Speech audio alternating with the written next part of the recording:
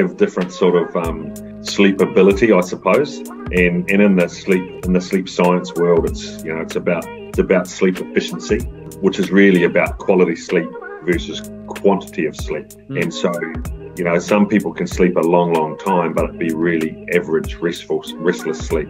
Whereas some people can get the really deep quality sleep we want in a short period of time. So really it's about understanding how you sleep and what are the things that help you sleep better. I've got a player at the moment who is struggling to get deep sleep. And just so everyone understands, there's different parts of our sleep cycle. There's our REM sleep, rapid eye movement type sleep.